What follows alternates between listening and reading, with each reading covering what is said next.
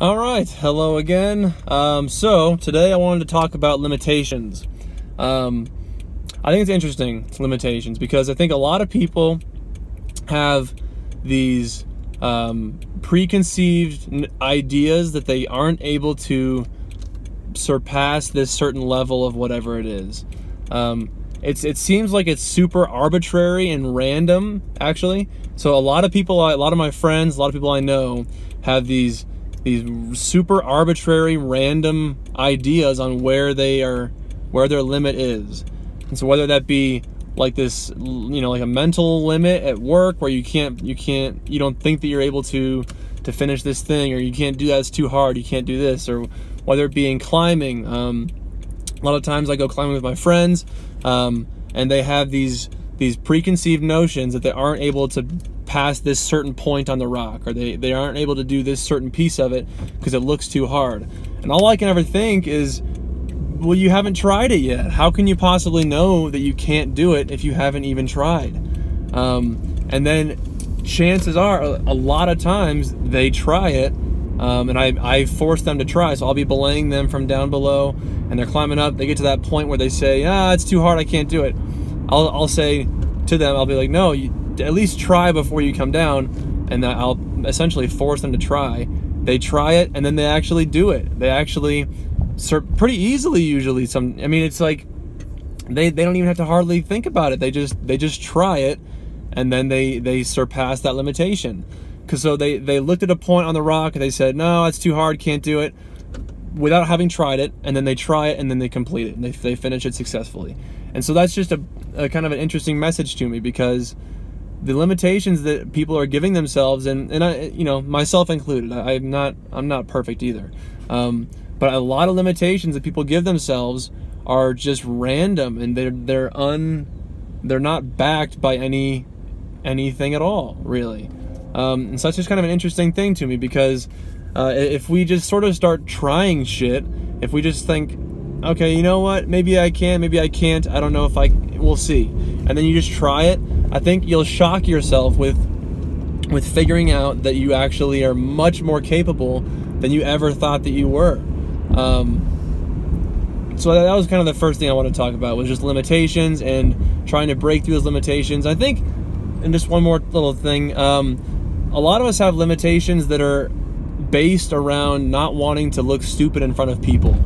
So a lot of things in life are set up to where you're gonna probably look stupid the first time you try it, so you're probably gonna be out of your comfort zone and doing things that are different and hard and new and challenging, and you're gonna be probably there's gonna be some people around you, and you don't want to try those things because it makes you feel nervous that you'll probably mess it up because it's your first time trying it. There's people around you, they'll probably see you looking stupid.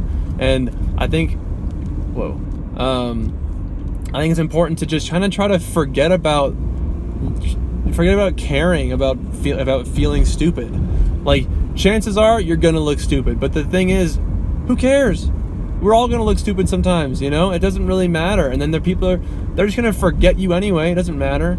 Who cares? Just try some shit, If it works, then awesome, and if not, then oh well, try again later, So limitations is just kind of a weird thing to me. So that was one little topic. I also just felt like going over a couple little different things too. So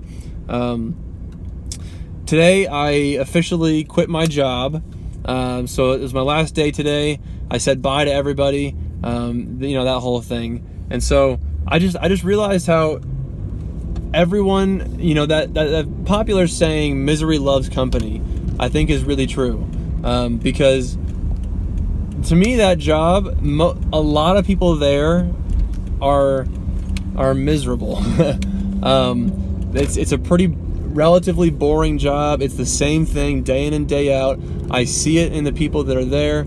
They're not living their perfect lives. And so when I quit, it was like everyone started saying, "Oh, you're a traitor, you're a quitter, like you should just stay here." And really, I think that's just their own pain being expressed and placed on me a little bit, because I think that they're jealous that they're still there. They're they're jealous of me that I'm leaving, you know, because them being still there is just like, man, what am I doing here? It's, you know, that's just like this thing. It's just this burden that they haven't really dealt with yet. And I think that's, well, I think that they, you know, things need to be changed in their lives, and they're just kind of, they want you to stay down with them. They want you to be miserable with them. They don't want you to leave and go on and do these bigger, better things. So that was interesting to me, because like all of today, and people were joking, but oh wow.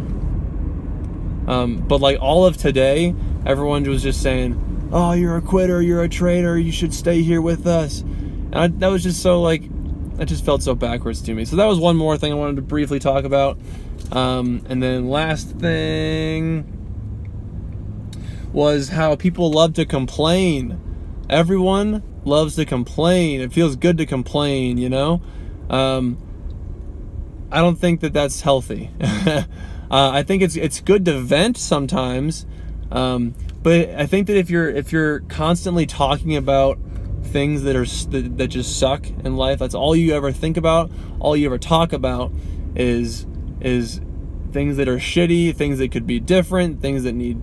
It's just like, if that's where your mind's at constantly, then you gotta start being more positive. You gotta start to switch things a little bit.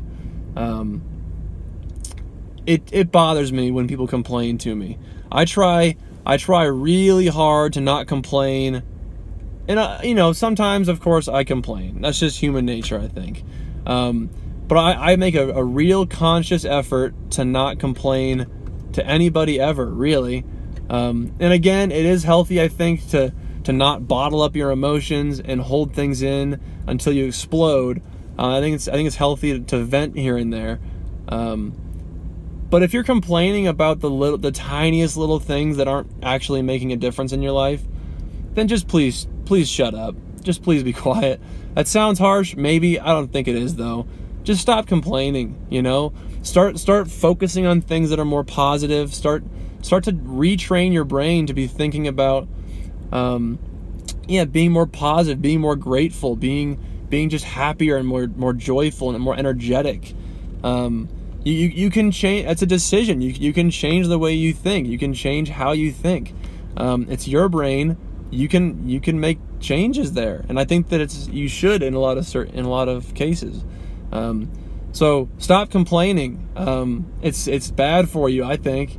So that's the other message I had too. So kind of a, I don't know, interesting little ramble, 3 little topics there. So okay, that's it.